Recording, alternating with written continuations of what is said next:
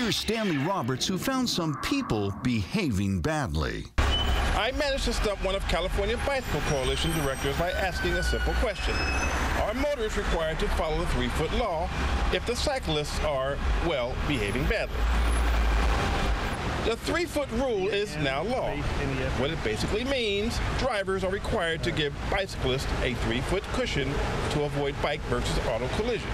We're supposed to get the same rights as a vehicle when we're riding down the streets, and we don't get that. Drivers don't respect the bicyclists at all. Now, the 3-foot law does not apply if the cyclist is in a protected bike lane, like this one on Polk Street, which is technically known as a Category 3 bike lane. Also, the 3-foot law does not apply if the cyclist is riding on a sidewalk, and the 3-foot law does not apply to cyclists. You heard me right. It does not apply to cyclists. In fact, cyclists can get as close as they want to your car or bus while riding, but it's the motorist who needs to use caution when driving around. I know there are many motorists who are going, well, how is that fair? Well, let's be realistic. Drivers, you're operating a 4,000-pound plus cage with wheels, and cyclists, well, they have on a helmet.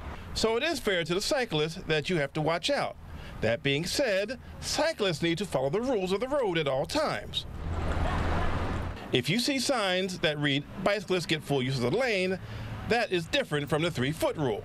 That means if there's a bike, you need to change lanes before you pass. Now back to the 3-foot rule. The law was intended for rural areas more than urban areas like San Francisco, where it's sort of controlled chaos for everyone. But that doesn't mean that drivers should treat the law like it doesn't exist. Drivers need to do everything in their power to give bicyclists a safety net. Now, with all things being equal, if there is a collision involving a car and a bike, if the police can determine that the collision was in fact the driver's fault, the ticket could reach as high as $900. We all have to get along, whether it's a cyclist or a motorist. In the end, it all boils down to everyone getting to and from home safely. Our lives depend on it. In San Francisco, Stanley Roberts, KRON 4 News.